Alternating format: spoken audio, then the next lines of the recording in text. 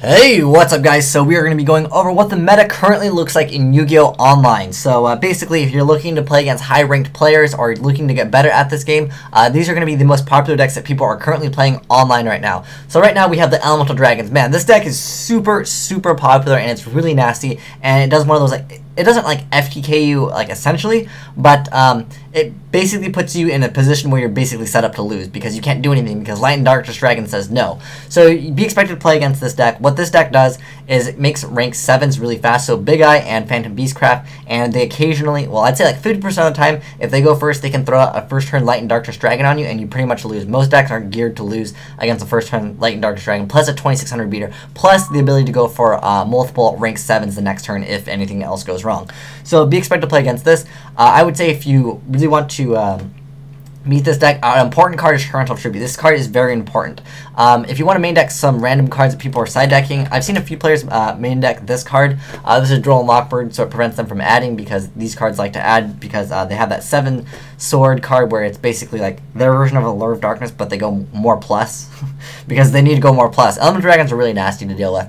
So Torrential Tribute, activating this right before the XYZ is the optimal time to use Torrential Tribute, but occasionally sometimes they can just throw out more cards again and just make it again. That's the only thing that's downside to playing a card like Torrential Tribute. Bottomless is okay too, but the problem is even if you bottomless, when this card is banished, they get an effect, and it's pretty annoying to deal with. But another popular deck, I'd say these two decks right now that I'm mentioning are the most popular decks. Be expected to play against them if you are looking to rank up.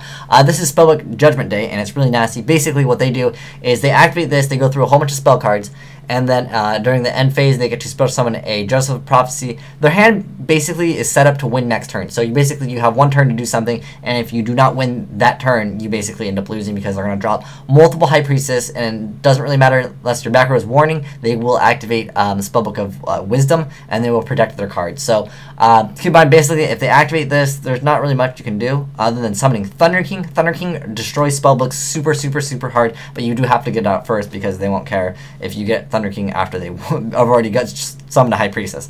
But yeah, Spellbooks are really popular right now. These two decks, I would say, are the most relevant. Like almost every game that I've been looking at, there's at least one player playing either Elemental Dragons or Spellbooks or Mirror Match. But also other popular decks, Mermails are very popular right now. Macro Rabbit's still popular. Wind-Up's still popular. Fire Kings, Fire Fist, very popular. Six Samurai's still popular. Dark Worlds, nothing got hit in that deck, so why not? Light Sworns, that deck will always be popular. Chaos Dragons, all those variants. And then Evil Swarms right now, they're seeing a little bit more play because Evil Swarm destroys both of these decks. The only thing with the Elemental Dragons is they have Calderis as an option, the fire one. They can discard another fire monster plus itself, I believe it is.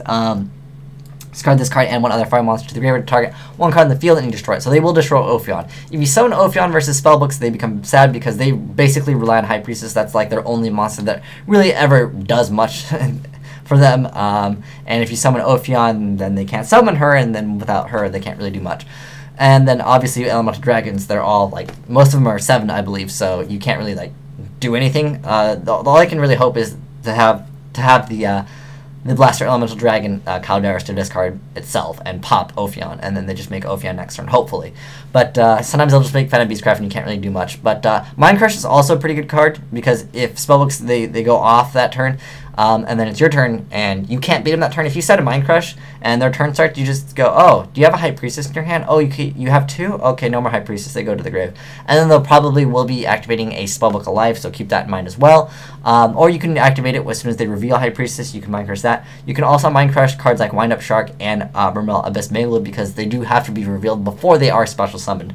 So I hope this helps you guys out, battle against them in the meta right now. But yeah, most popular decks, Elemental Dragons. This deck is really nasty, and this deck is really nasty. So be prepared to play against both of these decks because both of these decks are very discouraging for, I know, players that are trying to jump into the game. These decks just obliterate you so fast, and you're like, I didn't even get to play.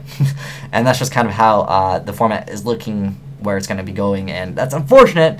But I hope maybe they'll change the ruling on some of the Elemental Dragons because at the moment I think that they are way too versatile. They have too many effects, and they're just way too fast for any deck. Any deck that can get out first turn Light and Darkness Dragon out consistently, and plus like draw a whole bunch of cards with that that Super Rejuvenation Dragon card, it's just nasty. But anyways, hope this helps you guys out. If you guys have any suggestions of how to side deck against some of these other cards, this Mind Crush is good. This Snowman Eater, Wind-Ups, Maxi is good. This Against this, you can do Veilers. Veilers are pretty good because it stops Bear. And then against like Garunix, D-Prison, Bottomless is good. Against 6 Samurais, Maxi is still good. Prevent them from getting out Shein, essentially, is pretty much what you need to do in this deck. But if they open up with Gateway, sometimes there's not much you can do. Dark World, D-Prison, and Bottomless, you want to banish the Grapha.